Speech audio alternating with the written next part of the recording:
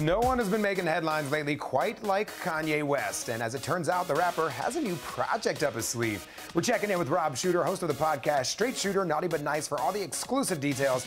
Rob, what can you tell us? So we've seen a lot of Kanye West and the president recently. They've been hanging out together quite a bit, and I really know why they are doing this. Kanye has come up with a brilliant plan, he thinks, which is to reboot, to relaunch The Celebrity Apprentice, starring Kanye West. Now, the president doesn't technically own Celebrity Apprentice. However, having him on your side, that's never a bad idea, especially when you want to follow him into this show. I know, Rob, things are constantly changing with performers coming and going here in Vegas, but you've got the latest on a performer who recently announced that she's saying goodbye to the Strip. Celine Dion has finally announced that she's leaving Las Vegas. She's the queen of Las Vegas. She's been there for over a decade. Now they're looking for a replacement. They want a real star. My sources are telling me they're looking at Adele. And also another name that keeps coming up is the legendary Barbra Streisand. So far, neither one have paid that much interest